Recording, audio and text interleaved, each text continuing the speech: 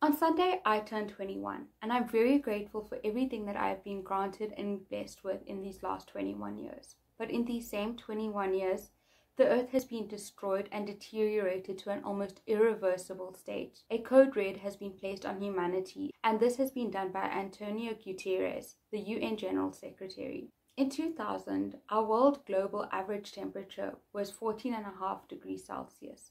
But now in 2021, it is estimated to be 15.5 degrees Celsius. That means a 1 degree increase in the span of 2 decades. Now, this may not seem like a lot to you, but take into account this is an average. So it takes into account Siberia and Antarctica, which are some of the coldest places on Earth. Around 51 million hectares, or 513,000 kilometers squared, has been lost from the Amazon rainforest. This statistic doesn't even include the other hundreds of rainforests that exist around the world.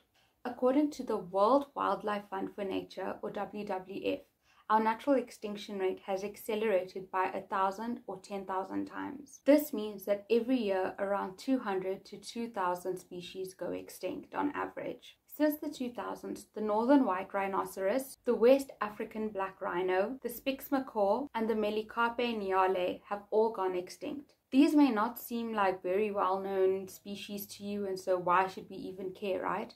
But in the next 21 to 30 years, if we continue the same patterns that we have been doing so for the last 21 years, more well-known species and animals will go extinct, such as the rhino in general, the polar bear, koala bear, and even elephants. The benefits of these plants and animals go way beyond their aesthetic and recreational values. They play a large, indirect, and sometimes unnoticed role in many of our lives. They help our food chains, climate regulation, air quality, food provision, and just our survival in general. In 2000, the plastic pollution average was globally estimated to be just above 150 million metric tons. However, now in 2021, it is estimated to be 300 to 350 million metric tons, with 75% ending up in our oceans and rivers. It is also known that only in the last 15 years has the majority of all the plastic ever made been produced. In terms of carbon dioxide, in 2000, it was 370 parts per million, whereas now in 2021, it is estimated to be at 412 parts per million. And I think the scariest statistic, if you're not bothered so much about biodiversity and our air quality, is that between the years of 2000 and 2019, 510,000 people died and 3.9 billion people were affected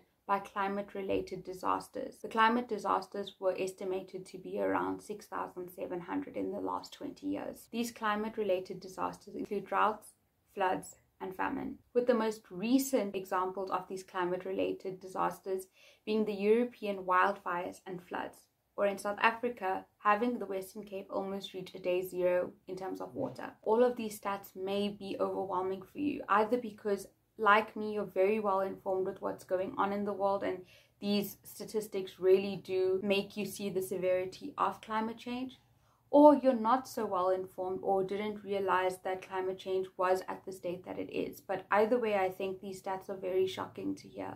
So my message for my 21st birthday, through all of the stats and everything that I mentioned, especially the last one about how our own human lives are being affected by climate-related disasters, is that we as humans are causing our own demise, destroying our own lives. We have underestimated and overexploited Earth in these last 21 to 30 years. And right now, that is why Earth is trying to fight back in every single way possible. The time to make a change is right now. It doesn't have to be immediate and it doesn't have to be very big. But taking a small step into changing your own life, either by getting more informed through articles and documentaries about how climate change truly is changing and how we are causing it, or even if it's trying to find more sustainable alternatives in your life, whether that is for your food or your toiletries. Anything will help to reduce the plastic pollution that we are facing or reduce your waste as a whole. Any change and every change that you make may seem insignificant to you, but I swear that it makes the biggest difference. A perfect example of this is using a reusable straw. A reusable straw can last on average up to a year, meaning that the 50 to 60 plastic straws that you could have used throughout the year will not be used and not end up in our oceans, meaning that even one individual marine life will be saved by not choking or ingesting the plastic straw that you used, which could have ended up in the ocean. If everyone had to make this small change of replacing a plastic straw with a reusable straw, our marine life's survival rate will increase beyond our wildest imaginations, or beyond what we even thought capable in these last 20 years. We have to make a change, and everybody has to get involved in the climate crisis and fight in one way or another, because without doing so, we are bringing our own death, not only as individuals, not only as a family, but as a species, to a closer draw. If we do not fight in one way or another, we are ensuring that our future generations do not survive, or that they are faced with the worst life possible. I beg of you to please open your eyes up to the reality. We are causing our own pain and letting it happen. We are letting our house burn down, and we are not doing anything to help it, and rather watching it burn down to the ground. If you had to see your own physical home burn to the ground, your immediate response would be to call the fire department. If you had injured yourself, you would be the first one to go to a doctor's room to find out what's wrong or how you can help it. So why not do the same with climate change? My message is to help save our home in whatever way possible, so that the next 21 years of my life, your future generations' life, and the Earth's life as a whole does not mirror the statistics that I mentioned earlier in this video. This is not a request. It is a declaration of emergency. Thank you.